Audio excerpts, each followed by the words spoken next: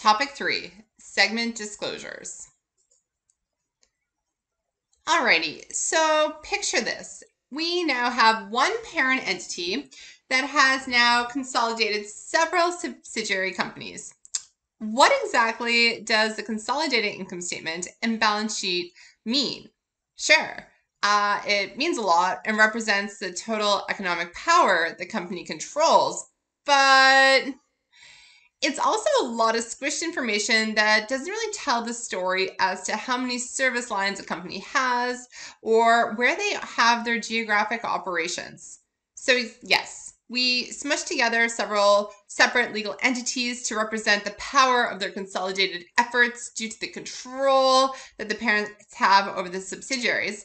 But now we need to splice the data in such a way that we provide stakeholders meaningful information. IFRS 8 requires that financial statements of companies with public equity or debt disclose information on segments to provide investors with high quality information. An operating segment both earns revenues and incurs expenses from operations and has its results regularly reviewed by key executives. Let's look at some hard standards. If one or more, so if at least one of these criteria is met, the segment should be disclosed. The first is looking at revenues. If we look at total revenues for a company and a segment represents 10% or more of these combined revenues, then we should disclose it separately. Same thing with assets. If any one set operating line has assets, 10% or more of the combined assets, we need to report that segment separately. Okay, now profit and loss. This is a little bit trickier, but the 10% rule still applies. We just need to look at it a little bit differently. So we have each one of our operating segments, and we look at each operating segment's profit or loss. And then we split up all the operating segments that are profitable. And we split up all those operating segments which are not profitable, that are in a loss position.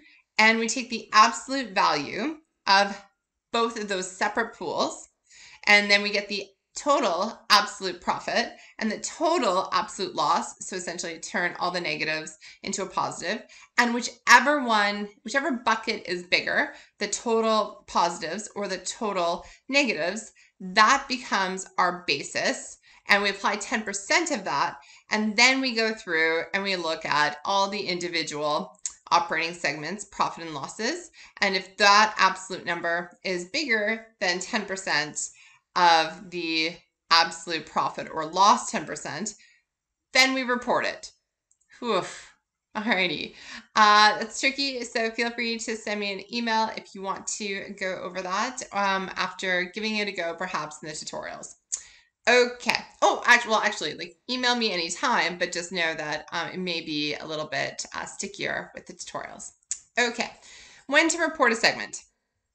Segments that don't meet the criteria can be combined and called other.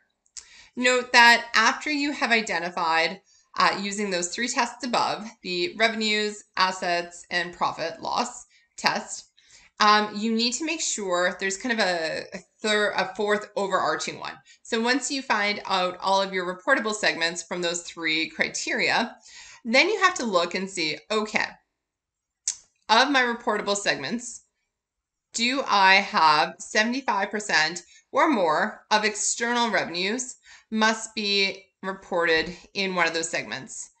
If not, then I have to go through and include the next biggest segment.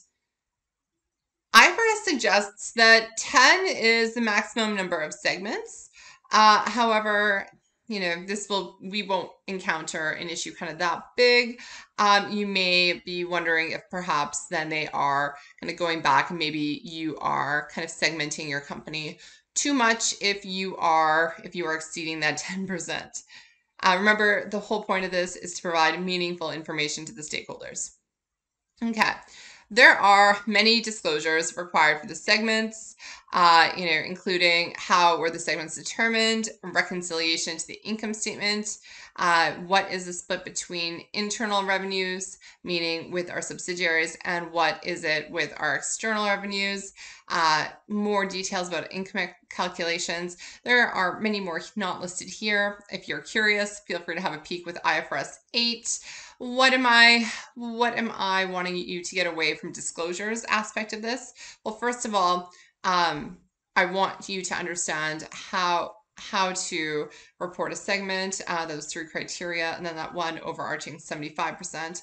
And then I want you to understand that the purpose of this is to provide information and value to stakeholders, and that disclosures, including a reconciliation of all of these individual segments, must roll up to that consolidated income statement. So everything must tick and tie out. I don't need you, and I don't want you to memorize every single note disclosure that is applicable here. In real life, you can go find those out, but where your application of knowledge comes into play is being able to identify A, that reporting segments are required, and B, how to differentiate what is reportable versus what we can throw in that other bucket. Time for a question. Given the following segment information, which of the following segments should be disclosed? Note, we only have 2 columns here, the revenues and the profit.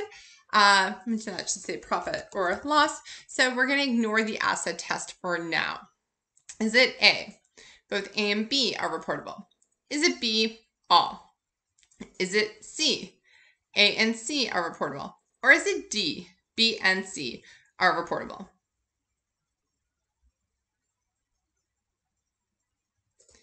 Well, if you said B, all are reportable, you would be correct. Let's take a peek on how we got there.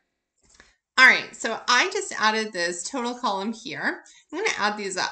So 800 plus 400 plus 100 equals 1,300.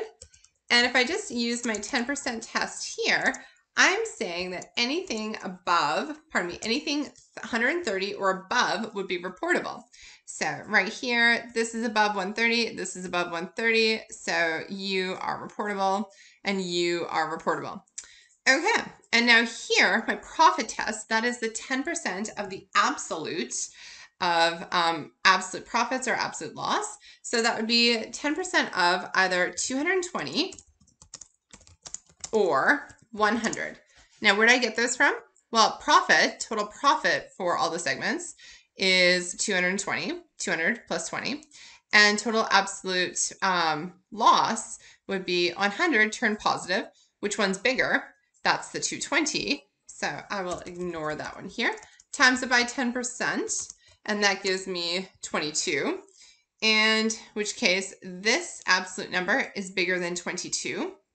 So our C is also a reportable segment, which is why both A, B, and C, or B, all of the above, is the correct answer here.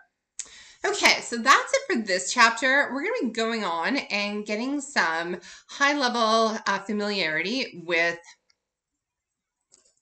foreign currency and how to offset the risk of some foreign currency transactions in the next chapter. I would really kindly suggest after this video, adding on to your mind map, if you have one going, kind of your flow chart of decision making to see where these 3 other consolidation reporting issues come into play. How we look at SPEs, joint arrangements, as well as when we have our consolidated financial statements, how do we pick out meaningful operating segments and what is required of us under IFRS. All right, thank you so much. I will see you in the next one.